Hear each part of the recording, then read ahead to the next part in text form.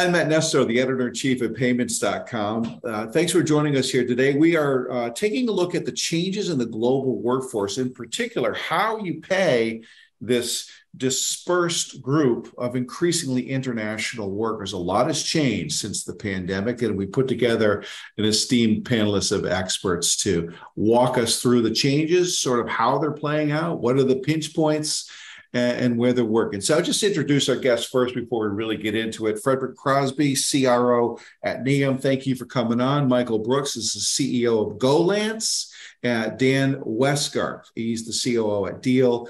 And Ehsan Bulut, she is the co-founder at Remote, which is fun to say with a little bit of challenge. But why don't we start with you, Frederick, and just maybe you can just set the stage in terms of how things have changed in 2022 after that crazy uptick in remote hiring and international hiring that we saw in 2020 and 2021. Yeah, right now it's full steam ahead. The huge momentum changes that happened as we came to a realization in the workforce that we didn't need everybody in the office. That's great for a lot of people domestically. They have a different lifestyle, but it also opened eyes to the managers in the world that I could find the best talent at the best price with the best skill set anywhere in the world. All of these tools, such as what we're doing with this today, really have changed things. And the momentum of this shift is incredible. Through the survey that we've done together, you saw that we had a change of people doing more international payments, international hiring jump from 8% in 2020 to over 60% in 2021. And that number continues in 2022. There's so much interest in there. So it's been a great momentum change, and we see businesses just clamoring away for it for more. And you have a great panel here that's right in the middle of helping a lot of that.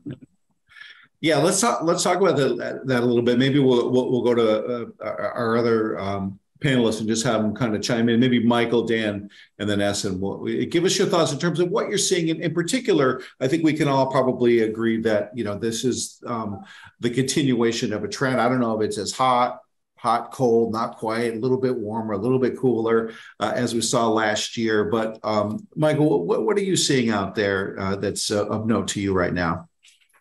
So this trend I've been seeing go since I took my first company remote after the financial crisis of 2008, which was a necessity because it was the only way I could keep that company. It was a subscription billing platform, an e-commerce platform, and the challenges that I had back then, a lot of them have been solved now. But it definitely 2020 went into hyperdrive, where you see everyone going, okay, I guess we got to go remote.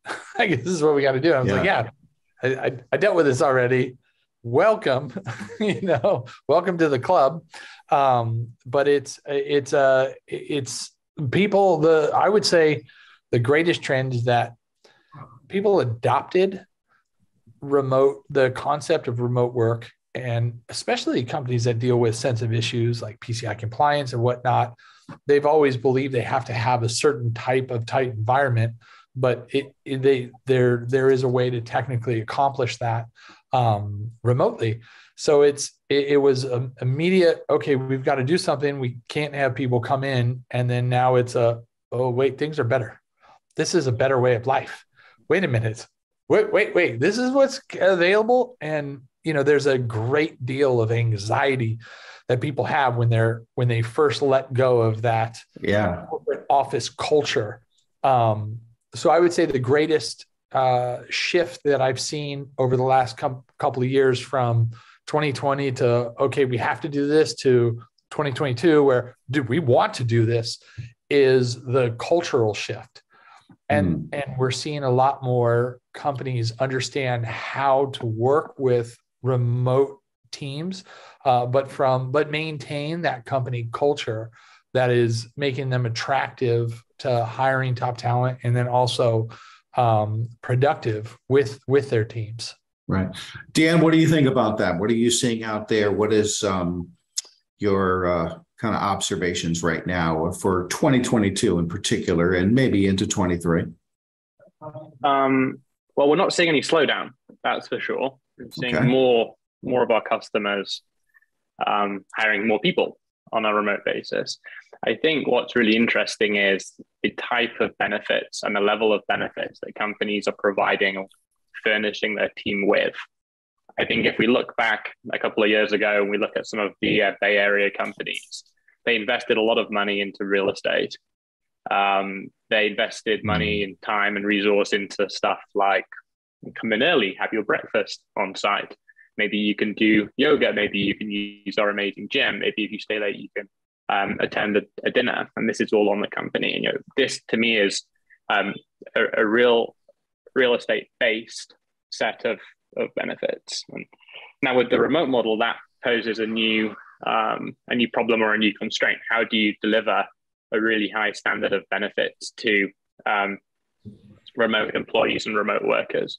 So we're seeing companies get really creative and coming to us with some pretty interesting requests. Can you do this? Can you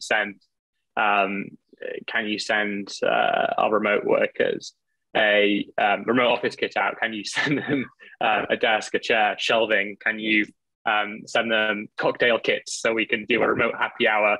Or can you send them some cooking course so we can do a remote lasagna preparation on a Friday night? It's becoming really interesting. I'm sure it gets absolutely absurd, just like the benefits did. And we all know them that were emanating out of Silicon Valley in the real peak days.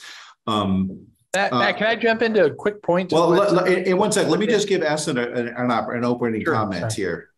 Essen, what do you think about what Dan just said and also just your observations? And I would just make a point of clarity because Frederick had mentioned the study that we did that showed 60% of companies reported hiring more international workers last year. So, that's kind of the baseline number that we're at least using at Payments as sort of the growth metric as we move into 22. Essen, please. Sorry to well, I mean, back in 2017, when we were about to launch remote, I mean, we were, giving presentations and we were saying, well, 100-year workforce model is shifting, and there's a paradigm shift here, and remote workers are the main actors of this shift.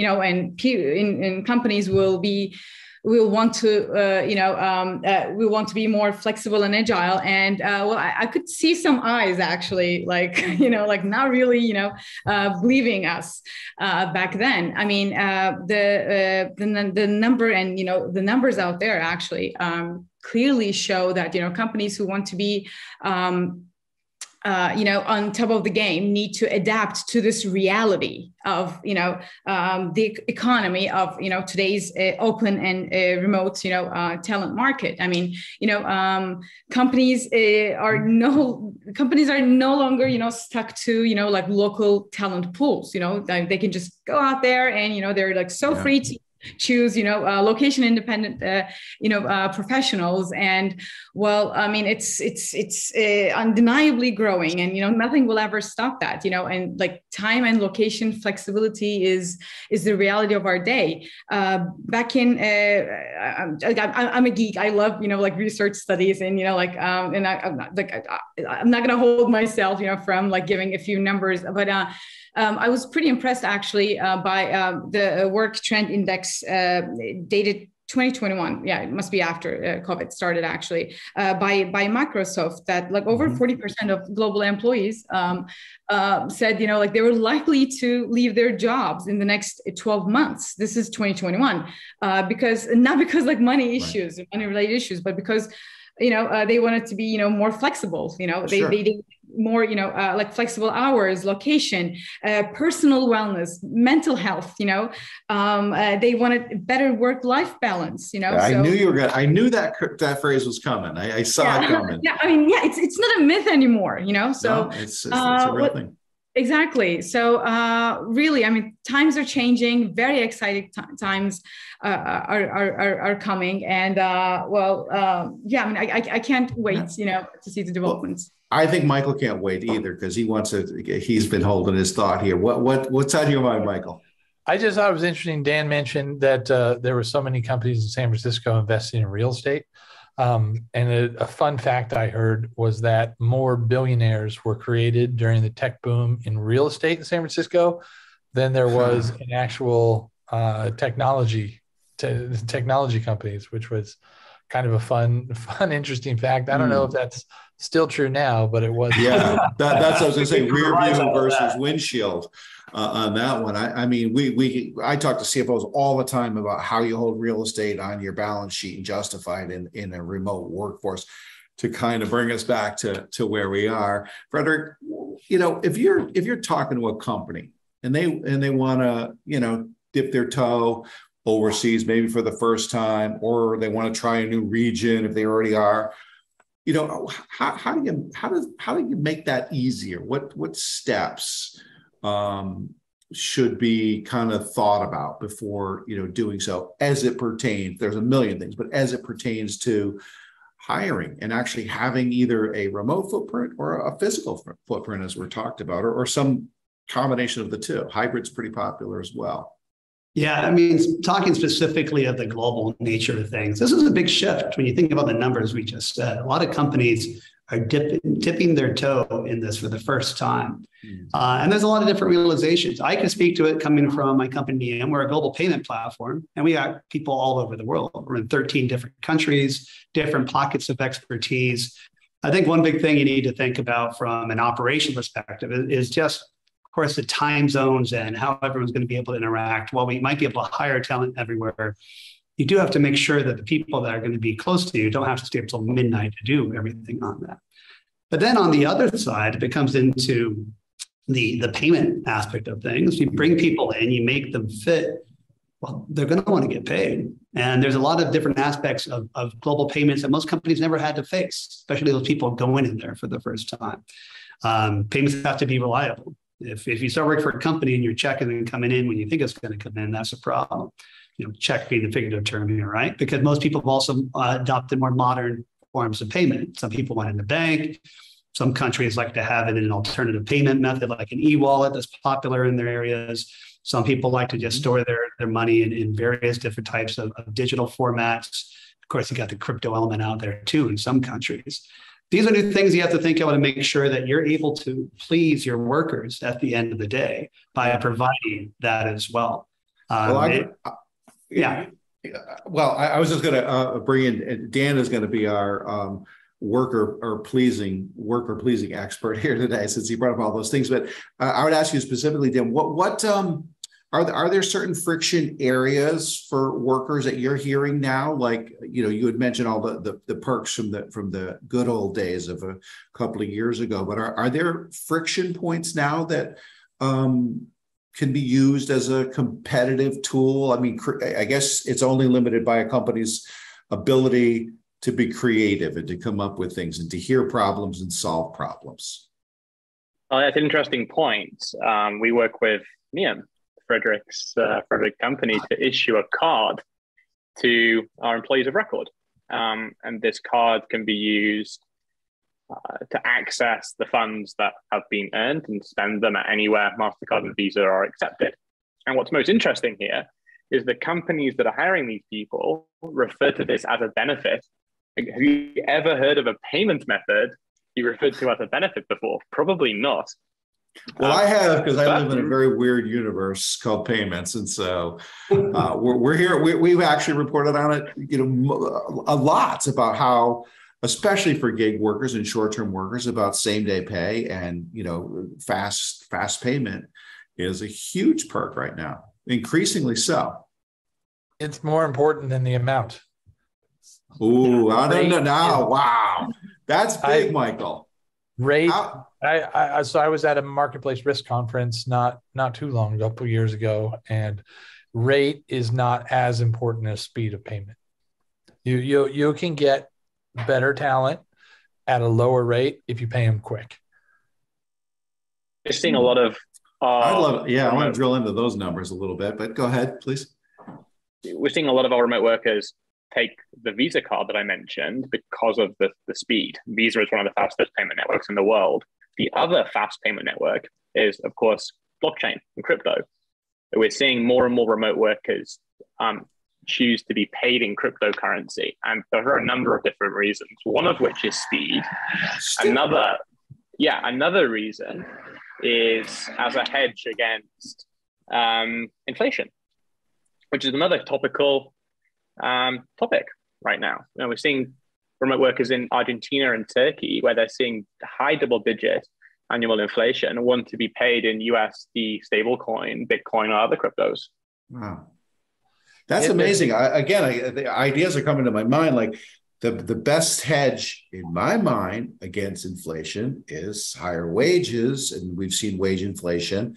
But, Michael's saying otherwise. Essen, do you see this right now? And I'm also equally surprised that given all the trillions that has evaporated from the cryptocurrency markets and the turmoil there, that anybody would want to, at a time of belt tightening globally, subject themselves to payday risk in terms of cryptocurrency. I'm fascinated by both of those statements, actually. Well, I mean, as Jumud, we actually stayed away from cryptocurrency for a long while, but it's again, it will be inevitable, based on the demand that we've been receiving. But I mean, there's so many payment solutions out there, and we work with Neum as well, and it's just amazing to see how fast they're developing. I mean, for us, for example, for remote, the coverage is, I would say the coverage is everything. I mean, obviously, the fees are important. And I mean, Michael said the speed, oh my God, super. I mean, the remote workers, it turns out remote workers are, super impatient as well. So speed is super important as well. But coverage, I mean, I believe there's still some way for the payments providers to develop actually in terms of coverage as well. Because I mean, we have users from, countries that, I have a hard time, pronouncing their names. But going back to crypto, it's, I mean, although we've, stayed away from it for a long time, we held ourselves. It's coming. It's coming. It's inevitably coming as well. Yeah, true that. It's probably better time now than it was before. Maybe I'd say Frederick, Michael, maybe you guys can help me here. Has it gotten to a point where you can go to a company, a client per se, and show some sort of number in terms of if you're able to do this fast payment thing, you will save X amount on top line HR costs or salary costs for work. Has it gotten that? Is there a number? Are we there yet? So there have been reports on that. I wish I had it in front of me, but I can tell you, we do things where we'll charge for a fee, paying out extra quick, and say, hey, look, you qualify for getting rid of the review period. So we have a review and a security period where our clients can review it, and we take that risk and we go, hey, here's a sizable fee. We trust you enough to pay you quicker. But it's going to be a fee. And then if they elevate to another status level, we remove that fee and we just automatically pay them quicker. So it becomes a little bit of a status. But I don't have the exact data, but that's okay. To your point, I think if I could just add on, I think you might be looking at it the wrong way. I don't think people are going in there thinking, okay, how much money am I going to save? They're going after talent, and they want to make that talent happy. It's like, how satisfying can I make my employee base so I don't have to go hire somebody else and go through all that churn and all these dimensions we just talked about between speed and variety and at the end, the exchange rate and all that. Those are the great tools that now you have at your advantage. Where in the past, if you've got 1,000 customer service agent, it does matter.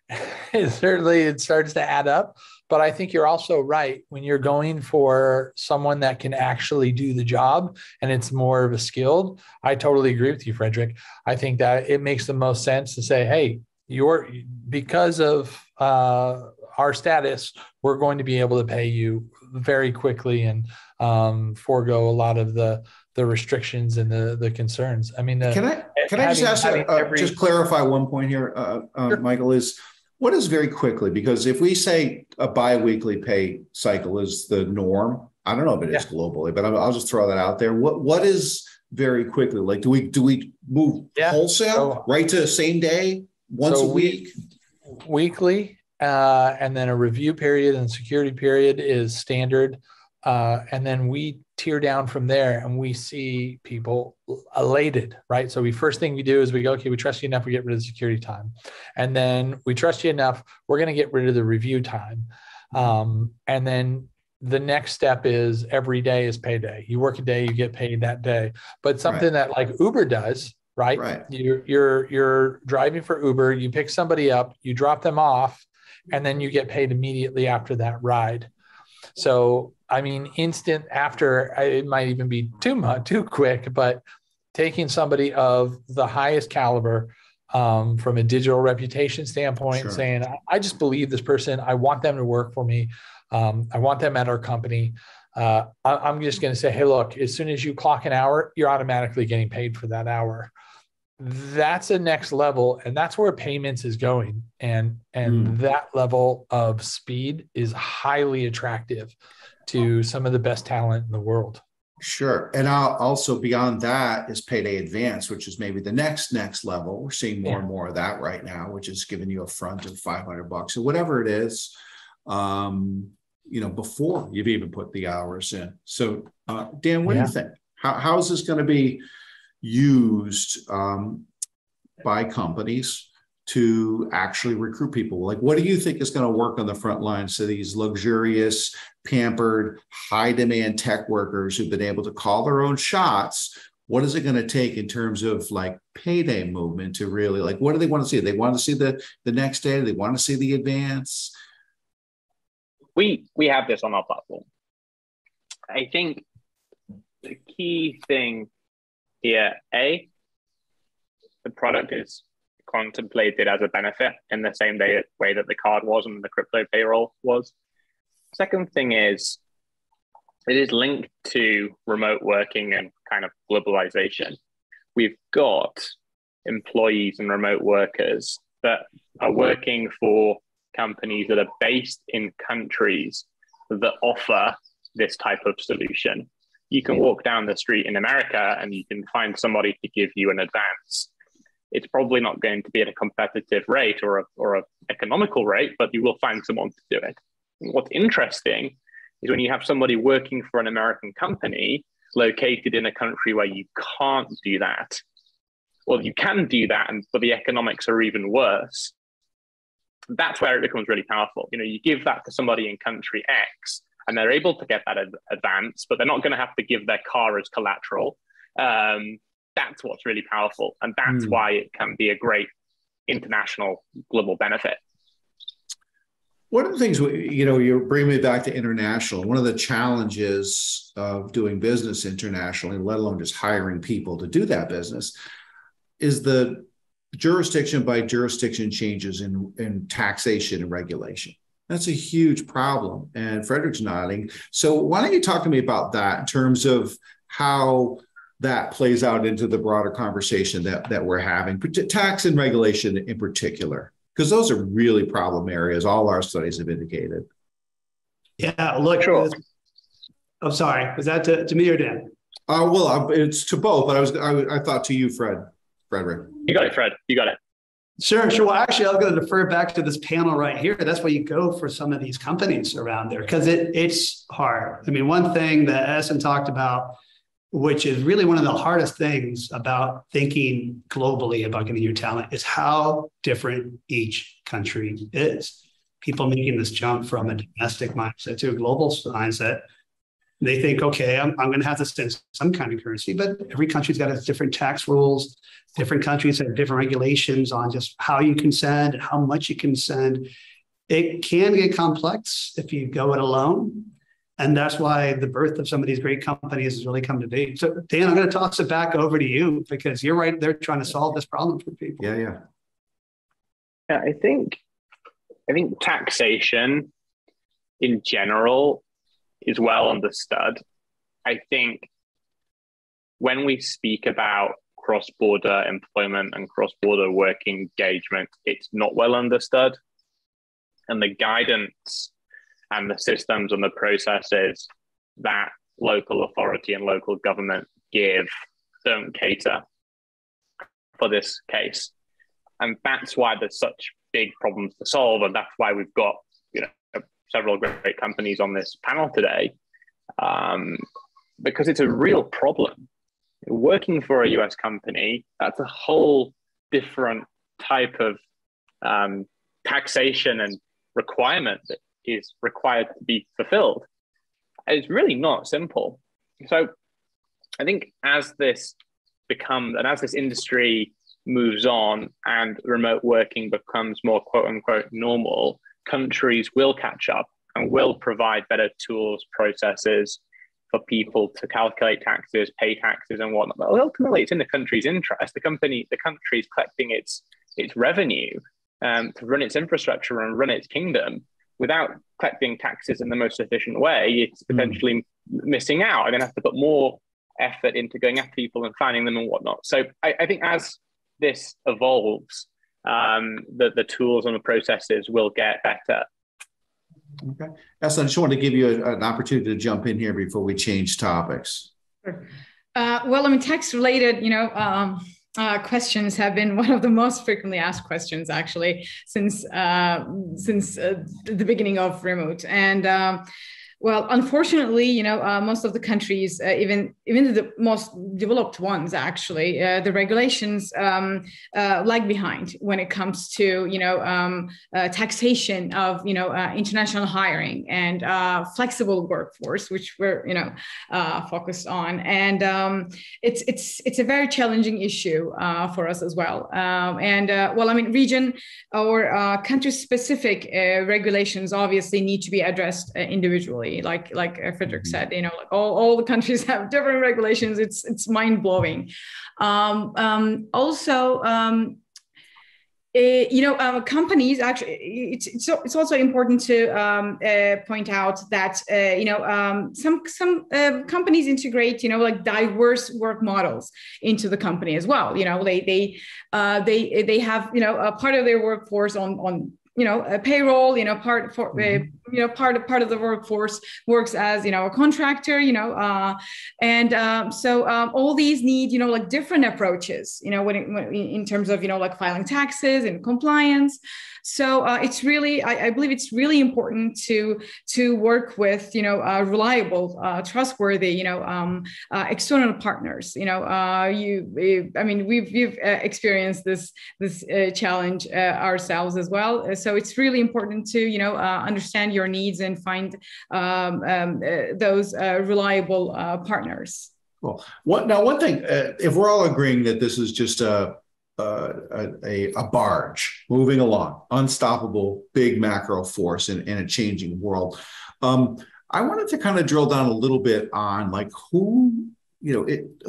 do you know if the shoe fits, so to speak? How do you know if this is right for you? I would say the research report that we did with Neum, I think it was with Neum, one of our reports showed that something like 80% of firms that did more than $1 billion in revenue added international workers last year. So big, right? Is this a big players market only, or Michael, you talked about 1,000 gate agents or service agents, and then that's not for everybody. So who does the shoe fit for this sort of payment and recruitment process?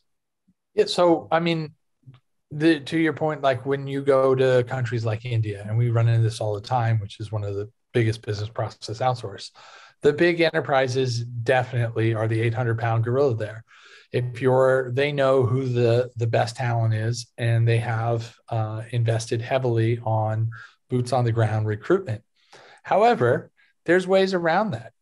And there's always wiggle room. And if you look at countries like Bangladesh, and this kind of goes a little bit to the last conversation, and I tried to work with the government of Panama to set up a structure like it, but it was a little bit challenging. Bangladesh takes companies like ours and some of our competitors, and any money that flows into their country, they give their freelancers 4% back. So they like to see the capital flow in. Countries like the Philippines have set up entire training system. And I think you've got like 3 million freelancers in the Philippines working in online platforms. So there's an abundance of talent. It's anybody's game. It's really how set up is your company to acquire this type of remote talent and manage and maintain a remote work culture. That's what I see. So yeah, the big guys, they've got a leg up. They've got a leg up with everything. They always have a leg up. Yeah, but more money, everything. The SMBs can get in there and they can find their little angles and they can scoop up some really high quality, talented people, or they can just scoop up the people that they need that to run their business. Like customer service agent, they don't need to be, they don't need to be high level coders, but they still need to have an element of capability.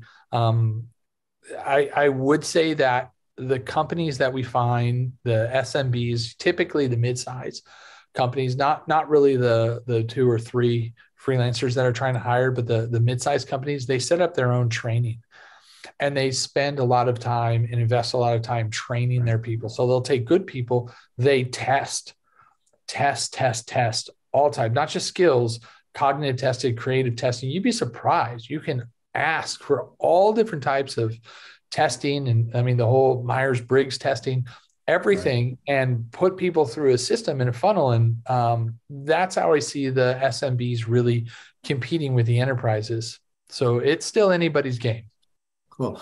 I just want to, I don't want to get too long in the tooth here today, but maybe Dan, Essen, Frederick, you can kind of add on to that as we sort of give you each your kind of closing thoughts in terms of where this is headed, who it works for, and how it's going to play out. Dan? I think it works for everyone. That's the vision. Unstoppable barge. I love that analogy. I think regulation will catch up. We've alluded to that a little bit. Not only when it comes to taxation, but when it comes to labor regulation as well. Employment today is really only happening domestically, and cross-border employment is marrying 2 domestic systems together. Will there be an international infrastructure that allows for cross-border employment in the domestic sense, but between 2 countries? That's going to be really interesting. Mm-hmm. And then the surrounding or ancillary adjacent things, such as benefits, payments, equipment delivery, real estate, how this all evolved is also going to be really interesting. I imagine the global law firms are salivating at the thought of merging, that kind of thing. Essen, your kind of crystal ball view of where this global hiring and payment trend is headed?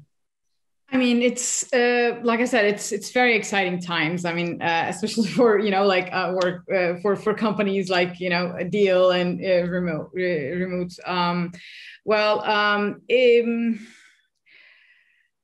I mean, hiring internationally, paves the way for companies to reach the spot on, independent talents, like wherever they are, so no more, barriers left, for businesses and for people as well. I mean, come on, like Great Resignation, I mean, a lot of people didn't see it coming, probably, but people it was inevitable for us, and they both, businesses and, employees, have been actually looking for, alternative, work arrangements. So, the paradigm shift was, was coming. So, I don't know, companies like us are like super excited to be able to, pave new grounds for, both organizations and talents as, those work arrangements are changing. And we're also super excited to have, partners like Neum and, other partners that support us to support those organizations and independent talents to work together and like securely and in compliance. I mean, we talked about tax a lot. Compliance is another issue. For companies who want to work with international talents. So very exciting days are coming, and we're so excited to part of this transformation. Yeah. Well, Fredrik, you have the unenviable task of trying to braid it all together in a 20-second summation. Hopefully you had to go at law school at one point in your life. But I could barely say my team in 20 seconds, but let me go with the who and the what. I just want to echo what Michael said. This is across all levels of companies. I mean, our company, we're 1,000 people all over the world. We started with 2 guys on different ends of the world. The 2 co-founders came from Singapore and London. That's just the nature of how things are done. In Silicon Valley, you see this all the time. Yeah. I've worked with a lot of SMBs who are small 5-person organizations that have people all over the world. This is just across the board the way things work nowadays. Now on the what, we've talked a lot about a lot of different great things about what's going on with payments, about the variety of ways you get funds in your bank, or in cash or on card and crypto. This ecosystem is growing because not only can you get your money in different ways, the variety of services that are going there, including early payment, but other investments, things you can put the money into right away, is going to create businesses that are allowing and give benefits through different means of managing that money directly to this remote workforce. The wonderful things are going to come from the merge, this stew of financial services all being digitally interconnected, is leading to a fantastic future. How can we do better than that? A fantastic future. We love the future here, and it looks fantastic despite the current headwinds that we're all scratching our head about. So thank you so much, Fredrik Crosby from Neom. Thank you, Michael Brooks from Golan. It's great to have you on. Ehson Bulut from Remoot. Love to say that. I couldn't say it enough.